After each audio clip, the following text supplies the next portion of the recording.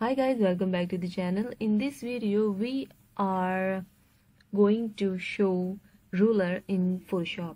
So if you are a graphic designer, then you have to do your work with the perfect margin and alignment.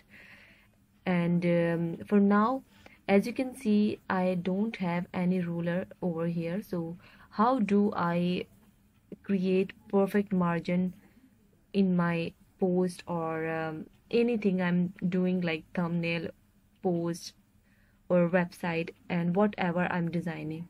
So in this video we will keep our ruler over the window. So there are two ways to keep or show ruler in your window. So first is a little bit lengthy, which is a view.